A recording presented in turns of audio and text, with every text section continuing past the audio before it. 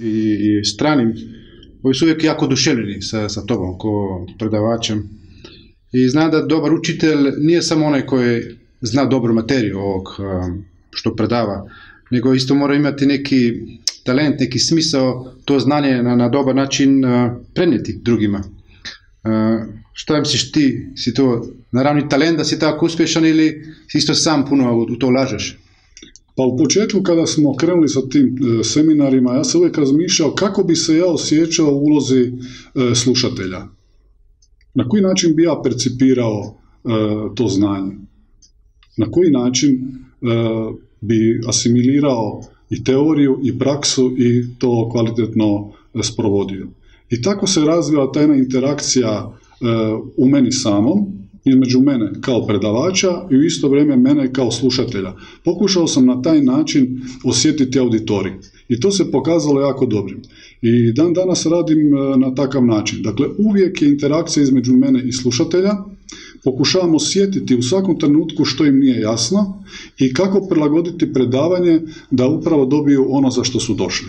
Da nakon tih 4 dana tog prvog seminara oni odu zadovoljni i da već mogu pomoći svojim bližnjima ili bilo kome drugom.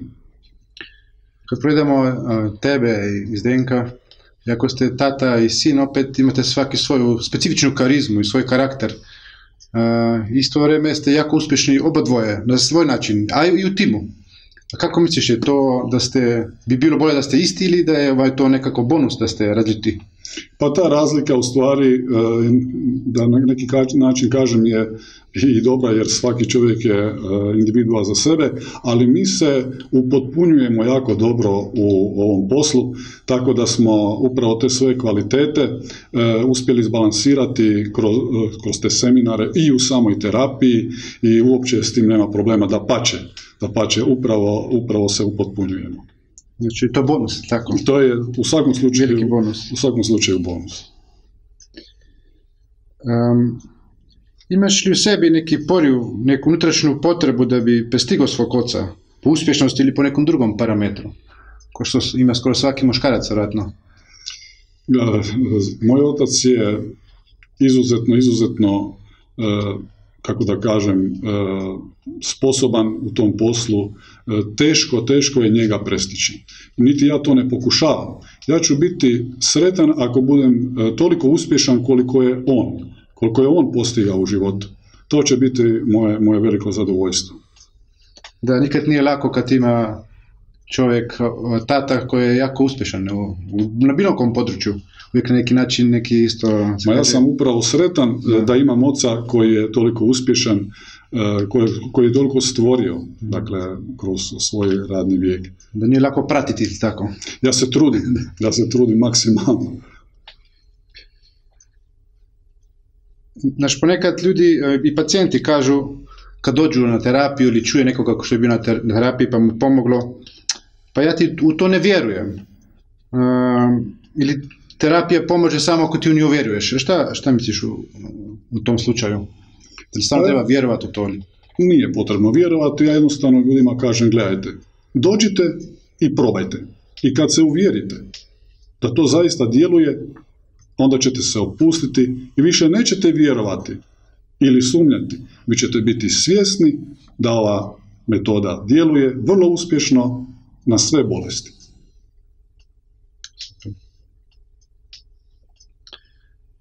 Sjećaš se možda svog nekog prvog velikog uspjeha u bioterapiji kad si započeo raditi terapije? Nešto što ti je dalo tebi neku veliko samopouzdanje? Teško se mogu sjetiti nečeg specifičnog, jer toliko je slučajeva bilo kroz tih 25 godina moga rada, nevjerojatnih rezultata, tako da ne mogu ništa posebno, evo sada kad me pitaš, ne mogu ništa posebno izdvojiti.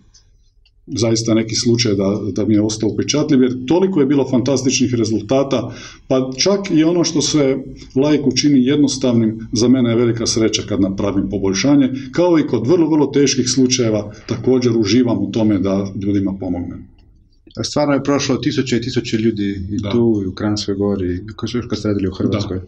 Nevjerovatno kako veliki broj ljudi. Kad pričaš sa studentima isto koji dođu tu na seminare da uče ovu metodu, uvijek svi kažu da imaš jako puno strpljenja sa njima, nikad se ne ljutiš, ih ne diskreditiraš, ne kažeš nešto loše napravilo, ili si toliko optimističan po prirodi, ili nekako imaš isto malo taktiku da ljudi se ne uvrede i onda misle da im pade samopouzdanje, jer to je isto nekaj način ova metoda ovako malo, se kaže engleski intangible, znači nije neotipljiva. Gledaj, na naše tečajeve dolaze ljudi raznih dobnih skupina. Dakle, od 18 do 80. I treba na neki način svima pristupiti na isti način, da se ne osjete na neki način marginalizirani, jer dobro znamo da studenti, mlađi ljudi puno lakše razumiju, puno brže pamte, ali u isto vrijeme moramo pružiti mogućnosti i ovim starijima da asimiliraju to znanje. Tako da je sam pristup u tečaju takav da se svi osjećaju vrlo, vrlo ugodno. Moj je interes da oni svi razumiju ono o čemu mi govorimo, ono što im pokažemo na radionicima, da svi efikasno savladaju, jer to je naš cilj. Zato i radimo taj posao. Tako da sam uvijek u predavanju fleksibilan.